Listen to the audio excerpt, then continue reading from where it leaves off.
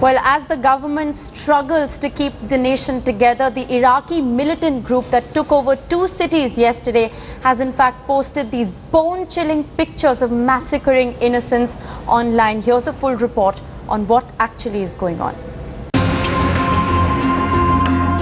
Naked dance of death. Butchers at work. Islamist militants in Iraq slaughtering dozens of Iraqi soldiers captured in the fighting.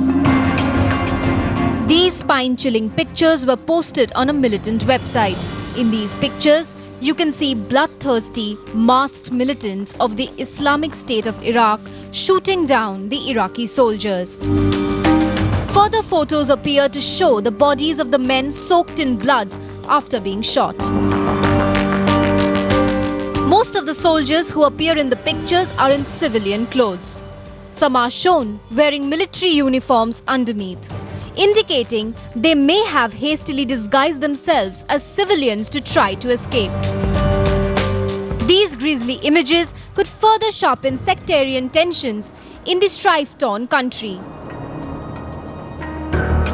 Already, hundreds of Shias have decided to take up arms against the Sunni militants. The Iraq crisis only seems to be deepening in the coming days. Bureau Report, Headlines Today.